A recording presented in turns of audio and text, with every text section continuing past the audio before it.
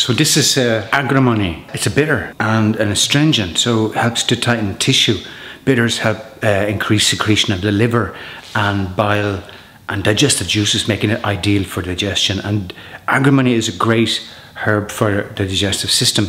I have a short course on bitters if you're interested in looking at them in more detail. I'll be covering various bitters over the next couple of weeks as I focus on helping you to improve your digestion. Health starts in our digestion, and if we get our digestion right, the rest of our health is likely to be well as well.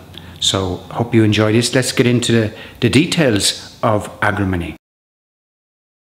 The 17th century herbalist John Gerard said, agrimony was for those with naughty livers.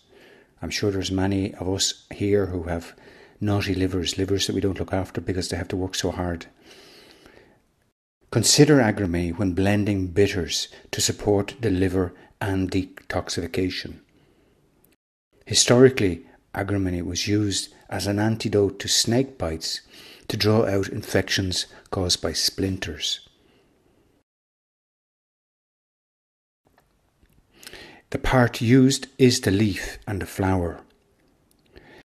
The flavour is slightly astringent, mild bitter with a hint of apricot.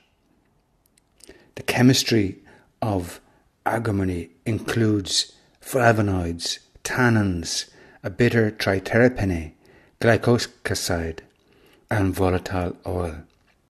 And the extraction process is to involve steeping 90 grams of the dried leaf and flowers in 360 ml of 80% proof alcohol for between 1 to 4 weeks. So I hope you found that interesting. If you do, let me know in the comments. I'm going to produce some more videos following this theme of digestive bitters for you to improve your health and well-being. Thanks for watching. See you soon.